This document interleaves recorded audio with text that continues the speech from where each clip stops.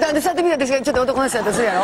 これ本当は体育座りみたいなこんな感じやねんけど、いい大丈夫。でバーってなんか入れたら、おいお前何したのよお前、こんな感じがやねん。わかるやんな。ほんで何がでなんかな。それはでも体育座りじゃないとあかんとこありますよね。そうそうそう。なんかみんなで花火してて、でひとしきり終わった後になんか一人でこうちょっとそうそんな感じじゃないねん。ほんでバーできる何しようお前。もういいです。何じゃ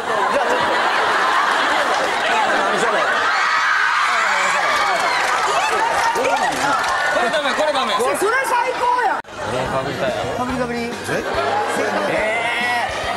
倍でもどんなん。ちょっと耳がねえ、せっかくだから。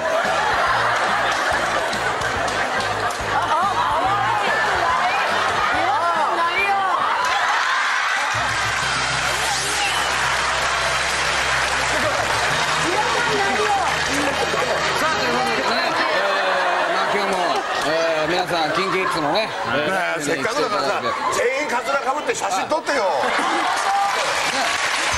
俺のトイレ顔出してよ。いいんじゃない？いいっすよ。いいじゃん、それでかぶったら。じゃあ僕この気持ち悪いね。俺で次のトークやろうよ。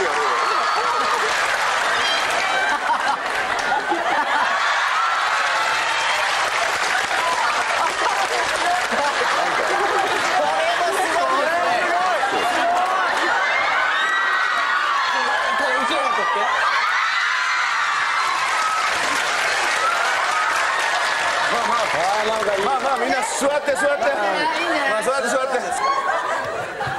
すごいトーク番組だね。中に立っていただいてよろしいでしょうか。一瞬ですけれどもちょっと大きいシャボン玉に入っていただきます。では行きましょう。大きいシャボン玉に。いや。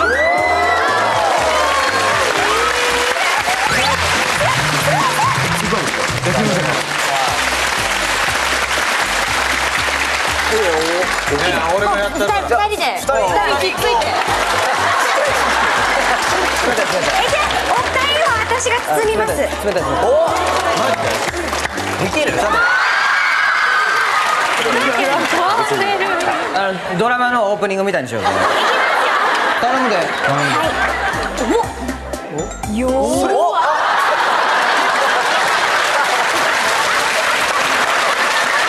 普通さ、人間ってやっぱこう入ってこられるテリトリーっていうかね、エリアがあって徐々にその距離感詰まっていくんだけど、急に「ねえおはよう!」みたいなテンションの時たまにあるじゃん。じゃあ西川さんはどうやってお近づきになったんですか？ほらもうね、あんまりこう男性とか女性とかも考えてない。じゃあもうみんなもうハグしよう。そうしよう。そうだよ。見本ちょっと全然平気。見本全然平気。なんか全然平気。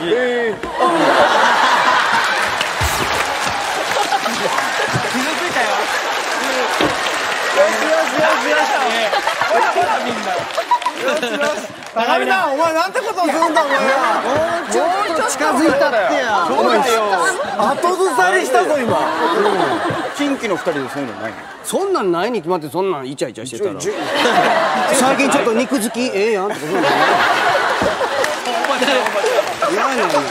本番出る前な。俺さこれすごいバカだって言うけど今年15周年じゃない？今この場でハグこれをもう記念にしよう。ないだろうな。こんなの全然いいですよ。全然できるよ。なんかラインナップってやっぱりいいですね。いいですね。なんか今ちょっと。キンキもやっといたら？いや僕らいつもやってるよ。つ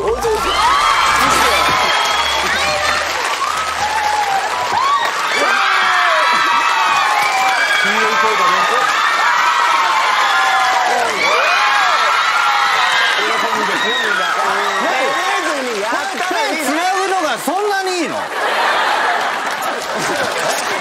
そのまま喋ってる。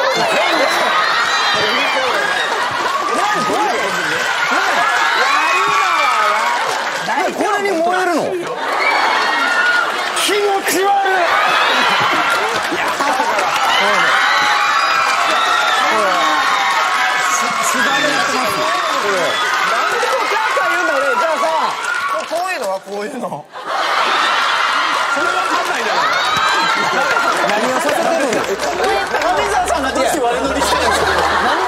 以上やめてあげて、あそこのお客さんもう声が枯れ始めてる。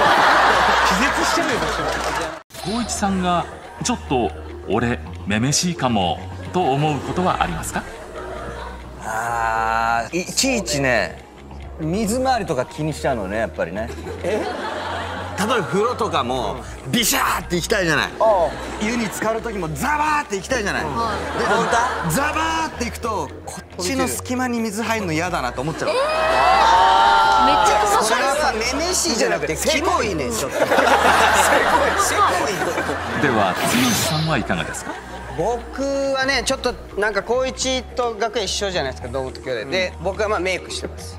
だから後ろの方でメイクさんとかスタイリストさんとなんかこうキャッキャしてはる時に何で盛り上がってんのかなって思う。それちょっとめめしいですよね。ちょっと近しい感じがありますね。なんか鏡越しでこう見ながらなんかキャッキャしてるんですよ。楽しそうだなと。キャッキャッキャッキャッ気になるわけだ。そうそう。で僕ドライヤーとかしてたからなんか大事なこと聞こえてなくて、ちょっと下げたりして。そうそうでちょっと600とかにして。時々ねが内容が全然わからないから何で盛り上がってんねやみたいな。そうか、メルシーってそういうことか。そういうことやで、お前。これはじゃあもう千鳥チームの約束しましたから、これはちょっとじゃあ罰ゲームどうしようか。罰ゲームちょっと我々2人がいつもやってるギャグをちょっと2人が最後やって締めてください。さっき罰ゲームやけど。さっきのね、曲がりカード。あれは技。ちょっとじゃあまあ。じゃあどれする？ノブちゃんかな。かな。ちょっと大丈夫か？疲れたわわし。なんかちょっと肩こった。マッサージしてもらう。ちょっと光一さん、ちょっとマッサージしてあげて。はいはい。これが？ああ、光一さんにうまっ。光一さんにこんなんしてもらえるとは思わんかったわ。昔から見てるの光一さん。テレビですよー、のぶちゃん。大ちゃん、ブンブブン。私も今のところ大人が飛び込んできてないからいけるかな。それでは KinKiの罰ゲームをどうぞ。いやもう誰か揉んでくれへんし。ちょっと疲れた。いやもう今日もうカメハメがな。ノブちょっと揉んでやって。ノブ君ごめん。なんだもう揉んであげても。ノブ君いつもほんと凝ってますね。お世話になってるからさ、ノブ君ほんま。そうやんな。ありがたいわ。ほんまにノブ君うまい。ノブ君。ちょっとちょっとノブ君。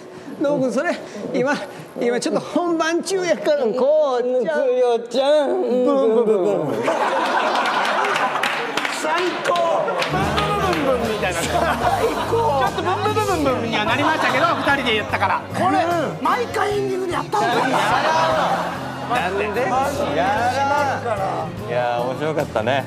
振り返るのが怖くて未来の方へ逃げ続けた青春は君と行けば永遠の光